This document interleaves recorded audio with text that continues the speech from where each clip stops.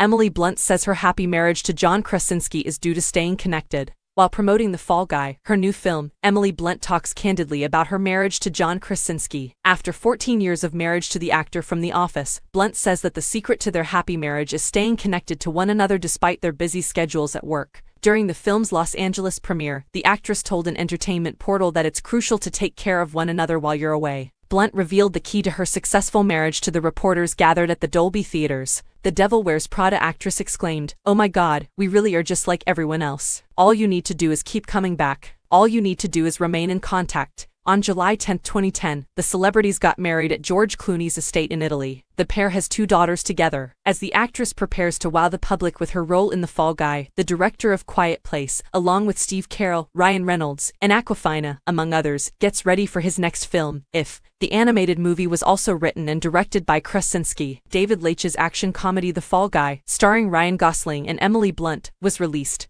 The film will tell the true story of a stuntman who gets stuck on a risky mission in real life. With Blunt playing the director, Gosling's character will have a romantic angle even though it will be enticing to watch his action-packed life.